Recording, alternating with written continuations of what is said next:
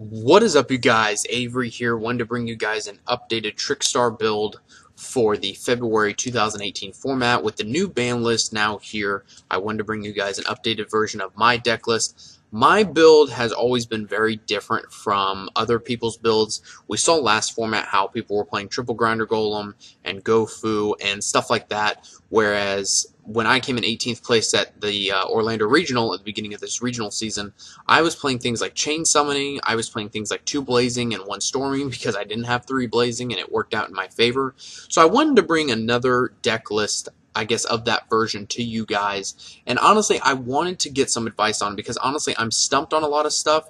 There are a lot of things that I want to make changes to this if I had the cards such as Evenly Matched and Ash Blossom and whatnot. And I am going to be going through that with this deck. So I do want to say at the beginning of this video that please keep in mind that this deck, or I should say this build, is meant to be experimented on. At the time of me recording this video, I checked earlier this morning and there was nobody on YouTube talking about an updated Trickstar deck, and as of right now this seems to be the best deck of the format since Pendulums got hit hard and Spiral got hit a little bit. So everything for Trickstar has been going up. Last time I checked, light stages were $5, reincarnations were about 34, 35 bucks. I held on to my Trickstar stuff just to kind of wait out the format and see what would happen on this ban list, and we happened to get, you know, a very, very good list. I'm very happy with it. We got Solemn Strike and Monster Born and all that. So without any further ado, let's go ahead and get into the deck. Again, keep in mind that this is a fairly new build. It's fairly experimental, but it's very similar to the build that I came in 18th place with in Orlando, Florida. If you have not seen that deck list, please go on my channel and find it. It's just under 18th place regional deck profile. You'll be able to find it easily.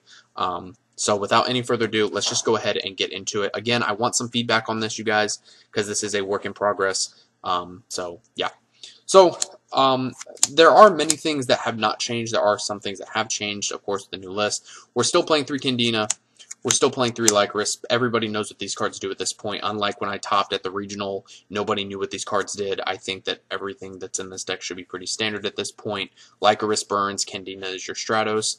We're still playing 1 Lilybell. I feel like playing 2 or 3 can just be a little bit bricky. She's got a 2000 ass. She can attack directly. I mean, I've really only found myself needing 1.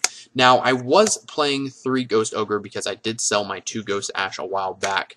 But now I have cut it down to 2 Ghost Ogre because originally it was a 41 card deck and I felt like I was just drawing too many monsters. I was drawing too many hand traps. With the format being slower now, I feel like Ghost Ogre and other hand traps are going to take a little bit of a backseat. They're not going to be as necessary to be playing in this format, especially with Solemn Judgment and all that being back.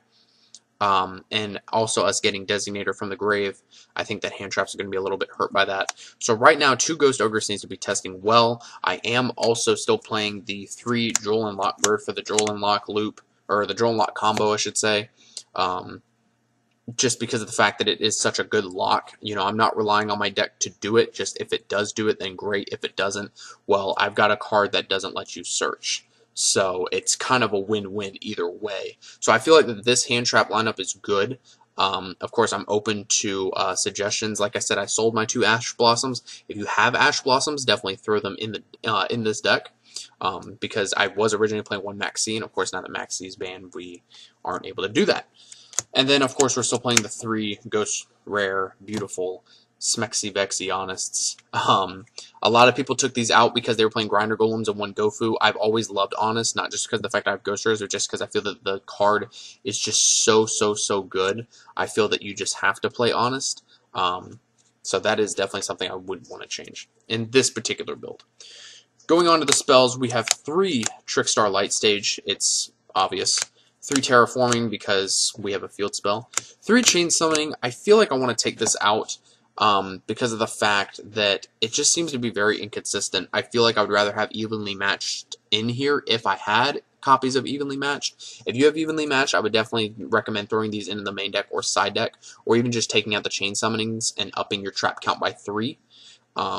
In order to be able to play Evenly Matched, because it's so good going second, and with Solemn Judgment running around, you almost might be kind of forced to run it. But I am still going with this build. It's you know, it still does what it needs to do. You're still able to get your cute combos off. I think that this was better back when I topped with Trickstars because of the fact that nobody really knew what the deck did. They weren't very familiar with it, so it pantsed a lot of people. Being able to use Chain Summoning threw a lot of people off, and so I was able to take advantage of that. Now that everybody knows what Trickstars do, I'm not really able to take advantage of that as well. So that's just one of those things. I only have one Cosmic Cyclone, so that's why I'm playing one MST and one Cosmic. If you have two Cosmic, play two Cosmic. If you prefer two MST, play two MST. I originally played two MST. It accomplishes the same thing. I'm still messing around with this. Cosmic's good just because it actually banishes the card. MST just pops it. It's really whatever you prefer. I'm probably going to end up playing two Cosmics, but right now we're just playing two Cosmic Cyclone. And we are playing only two Duality. I mentioned in my regional top that I understand why Desires is good. In this particular build, I feel that Duality is just better.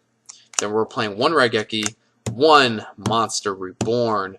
I'm so glad that this is back. It's so freaking good. This is an automatic staple, along with Dark Hole as well.